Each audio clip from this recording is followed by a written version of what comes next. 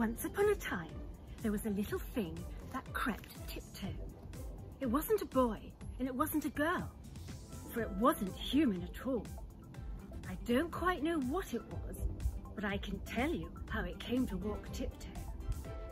You see, it loved humans, just ordinary boys and girls, and it had a whole picture book full of them. And it was always saying to its mother, "Mother, why can't I be a human?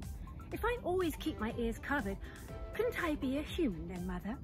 For its ears and the ears of its mother and all their friends and relations were high and pointed and stood up on each side of their heads.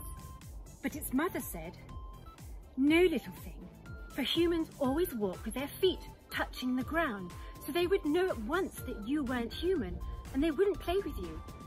The little thing and its mother and their friends and relations couldn't touch their feet to the ground, but walked on air, and the nearest they could get to the earth was just about 3 inches above it. Little thing sat with its picture book and looked at the pictures of little boys and girls standing on the ground. And it felt so envious as it looked down at the earth, 3 inches below its feet.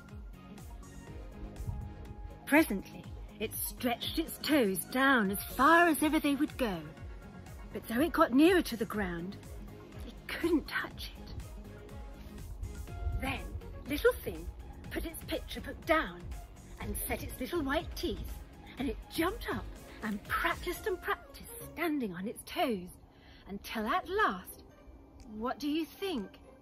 It just managed to touch the earth with the very tip of its tiptoes.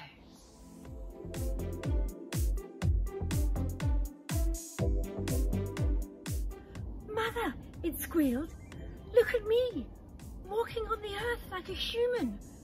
And it actually walked a few steps, tiptoe, like a ballet dancer. And its mother was just as surprised as could be.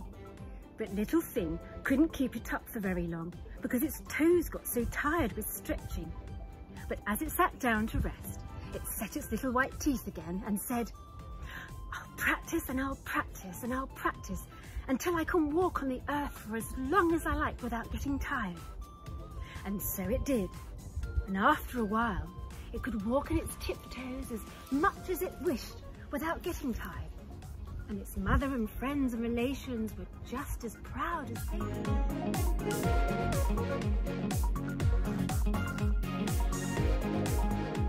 "Well," said little thing, looking at the picture book, "now I must have a human hat to cover my ears."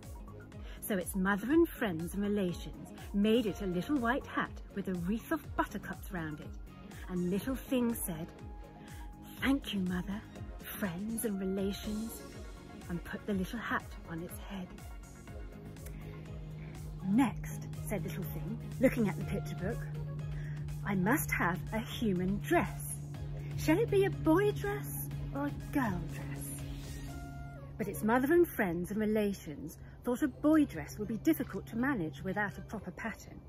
So they made a little white girl dress and trimmed it with daisies. And little thing said, "Thank you, Mother, friends and relations," and put the little dress on. "Lastly," said little thing, looking at the picture book, "I must have a pair of human boots." But its mother and friends and relations didn't know how to make those, nor what to make them of. So they got some paints and a brush, and they painted a pair of little boots on little thing's bare feet. And little thing said, "Thank you, Mother, friends and relations," and looked down at its boots with much satisfaction.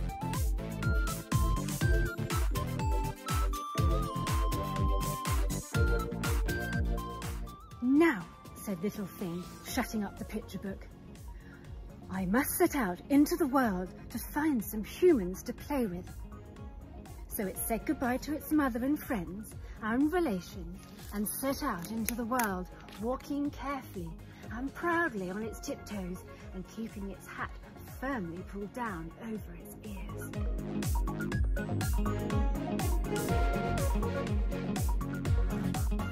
Presently, they came to a village green where a small crowd of boys and girls were playing.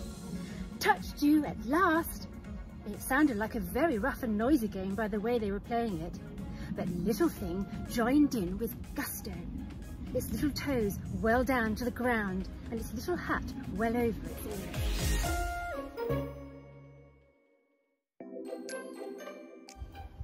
But the children could never manage to touch Little Thing, nor any other time, as it was too quick for them, and presently they began to get quite annoyed, and then they began to notice that Little Thing never put its heels down as they did.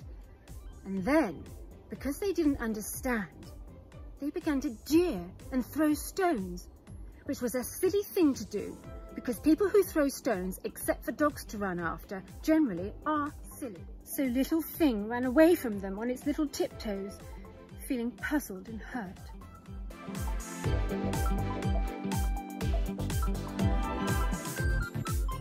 Presently it came to some green fields where a little girl was wandering with a little basket and a doll, humming to herself as she went. So Little Thing drew near and joined in humming, with its little toes well down to the ground and its little hat well over its ears. And the little girl turned and smiled at Little Thing and gave it her doll to carry. And all that day they played together, the little girl and her doll and Little Thing sharing the food from her basket and making little fairy houses in mossy tree roots and spreading little fairy feasts with berries and acorn cups. And Little Thing felt exactly like a human being. Presently, as the sun began to go down, the little girl said, "I like you. You're nice to play with. The other children are rough. I don't like playing with them." And Little Thing said, "I don't play with them because they won't let me. Why do you like playing with me?" And the little girl said, "You have such a pretty buttercup hat and such a pretty daisy dress, and I don't like other children." "But you said you liked me," said Little Thing, trembling a little. "Oh, well, but," said the little girl kindly, "you aren't a real child, are you? You're only just a pretend." "How did you know?" said Little Thing in a little voice.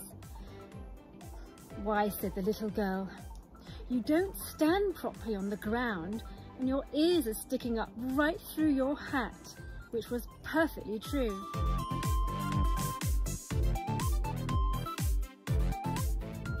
"Oh, don't be sad, Little Thing," said the little girl, "for I like you best as you are." But Little Thing felt that disappointment was more than it could bear. And as the sun sank down behind the trees, it stopped standing on tiptoe, and on the wind above the ground it ran and ran back to its mother and friends and relations. And the little girl with her doll and basket went home to bed.